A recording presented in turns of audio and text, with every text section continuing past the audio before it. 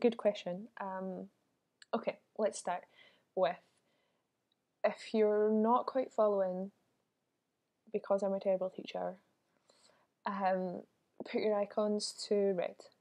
If you are following or you begin to follow, put them to green, and we'll see where we are at the end and we'll take that from there. But right now we'll start from the beginning and try and get a grasp on this. And I have some examples and I think that they'll help. Okay, so the RTS 3000 has 3,182 horsepower, like we discussed, yes?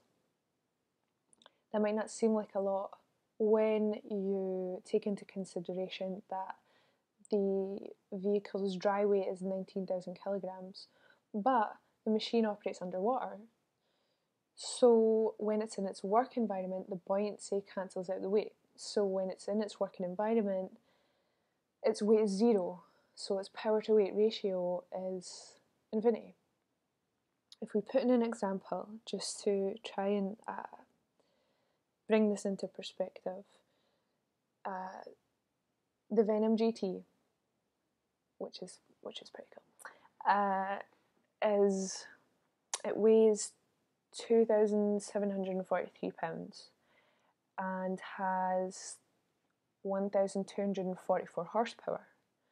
So its power to weight ratio is like just 2.2. Yeah, 2.2. That should clear it up. I mean,